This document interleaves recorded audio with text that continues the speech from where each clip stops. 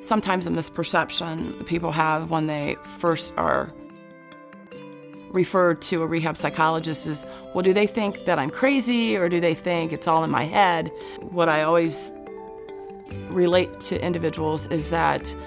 we recognize that when somebody has had an injury or has a chronic disabling condition, that it impacts on multiple areas of their lives, not just their physical state. And so our goal is to help individuals achieve high quality of life and recognizing